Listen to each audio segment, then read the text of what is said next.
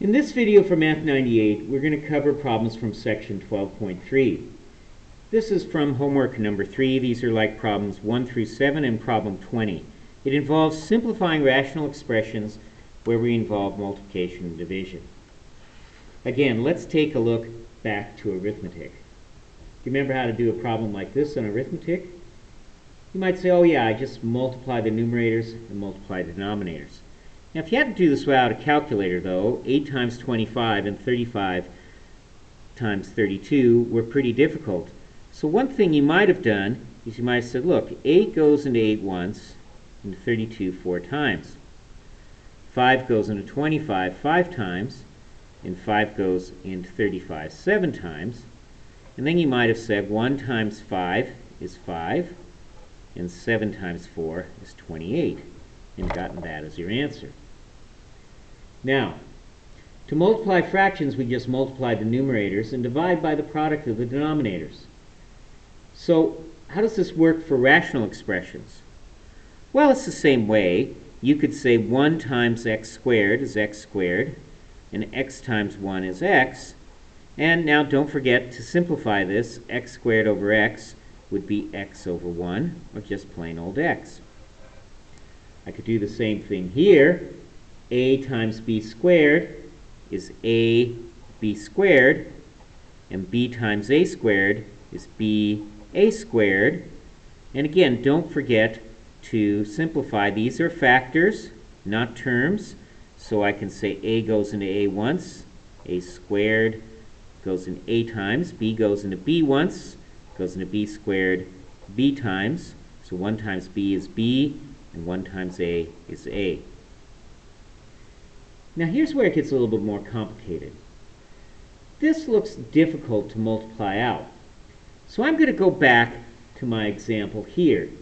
One of the things that I did here was I looked for common factors and I canceled them out first.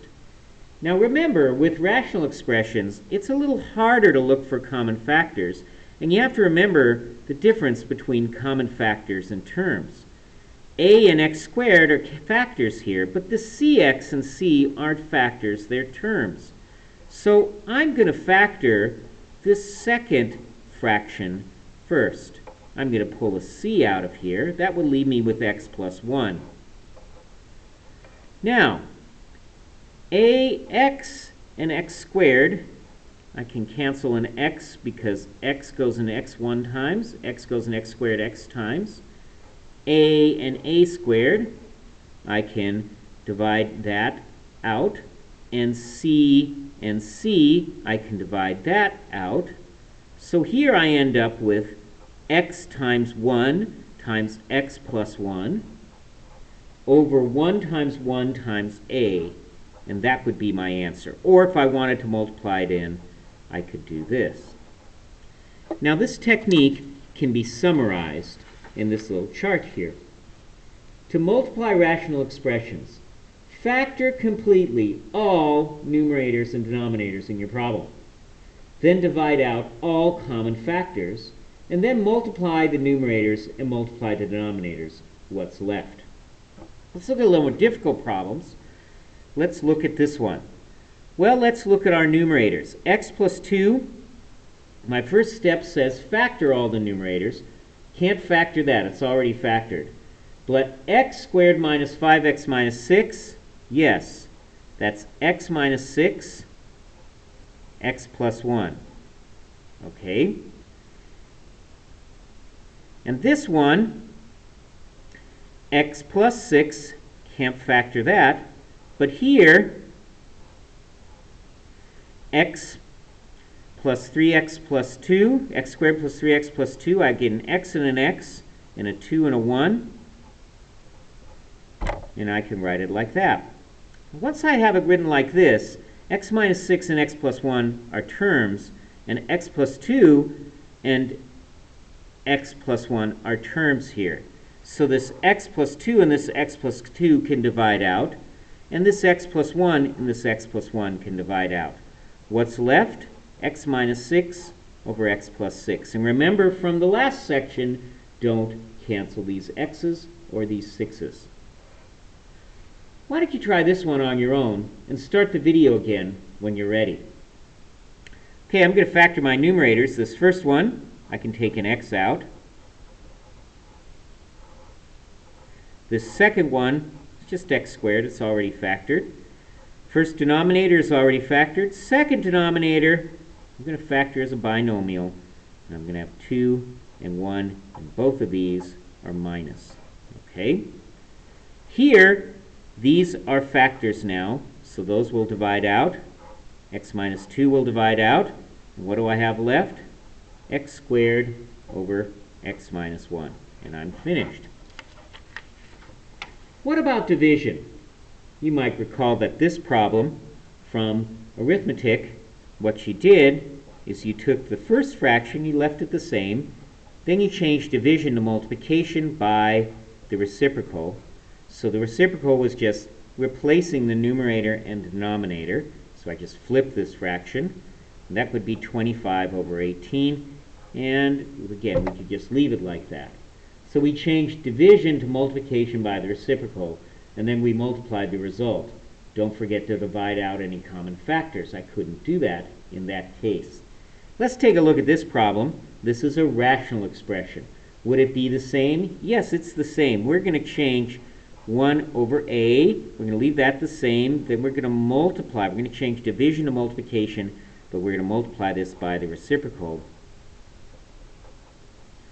So 1 times 1 is 1. A times a squared is a cubed, and b cubed. Okay, we're done. See if you can try this one on your own and start the video when you're ready. Okay, first thing I'm going to do is change division to multiplication by the reciprocal. Now I could do this like the last problem, but remember my don't forget to divide out common factors. Since a and a squared, everything's a factor there, not a term. A goes into a once, into a squared a times. And b to the fourth, b goes into b once, and b to the fourth, b cubed times. I have 1 times b cubed, or b cubed, and 1 times a, or a. Same procedure for more complicated ones, except they are more complicated. Step 1, change division to multiplication by the reciprocal. Step 2, this is like problems we did earlier. We're going to factor all the numerators. They can't be factored. And we're going to factor the denominators. Okay? So if I factor the denominator here, I get x minus 2 times x minus 2. If I factor the denominator here, I get x times x plus 2. Okay, now everything is a factor here, so I can divide out the x plus 2's, I can divide out the x minus 2's, and I'm left with 1 on the top and x minus 2 times x. And you can probably just leave that in that form, or if WebAssign wants you to, you can multiply the x in. Let's see if you can try this one on your own and start the video when you're ready.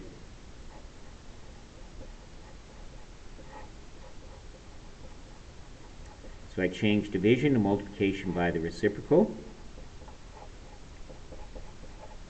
Then I factor each one. I'm going to factor out an x here. Can't do anything to this numerator. Factor out an x out of this denominator. This one, x minus 4 times x minus 4. Here, x goes in x once, into this x once. X minus 4 goes in once here and once here. 1 times x gives me x. 1 times x plus 4 times x minus 4 gives me that. I am happy with that answer, but WebAssign might prefer you to multiply out the denominators, and that will give you x squared minus 16. Okay, so let's look at some applications. One application is the idea of complex fractions. Let's suppose you're working for NASA and you're firing a rocket that's going 100 miles, 900 miles per hour. And you know that it also gives you 100 gallons per hour of fuel. Well, what does that mean? Well, 900 divided by 100 is 9. And what's miles per hour divided by gallons per hour? Well, let's take a look at that. Miles per hour divided by gallons per hour. Again, if you use this idea of multiplying by the reciprocal, you have miles per hour times hours per gallon, and the hours cancel, and you end up with miles per gallon. This is an example of what we in real life call a complex fraction. Fractions that contain fractions in either the numerator or denominator or both. Now there are many ways to do this. We're going to look at one way in this section. This is 8/15 over 4/5.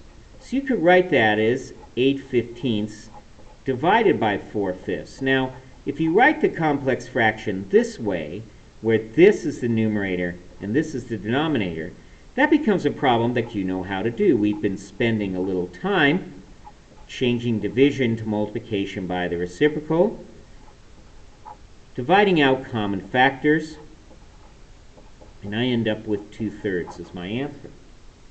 How does that work when we have this more complicated example? Well, you could write the same thing. Here's the numerator. We say divided by the denominator.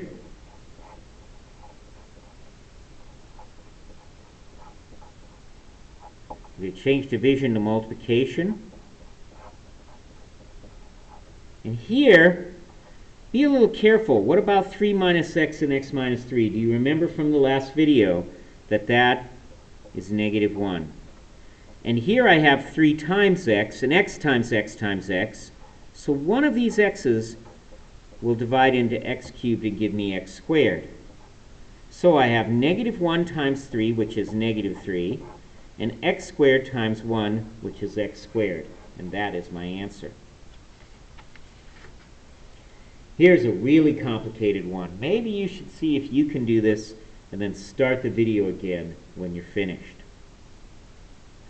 Okay, 2 minus x over x plus 2 divided by 4 minus 2x over x squared plus 4x plus 4. Okay, let's write this. It's a division problem, so let's multiply by the reciprocal.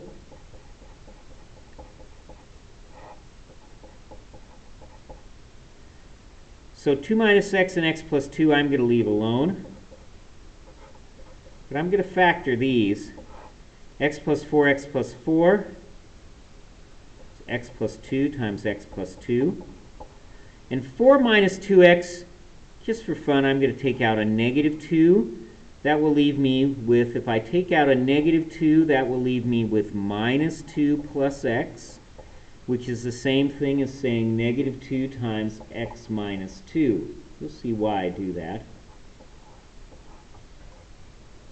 Okay, and here, x plus 2's will divide out, and 2 minus x and x minus 2, there's that -1 again, and I get -1 times x plus 2 over -2. -1 and -2, I can just write this as x plus 2 over 2. Do not cancel these 2's. That is a term, not a factor. I hope this video has been useful.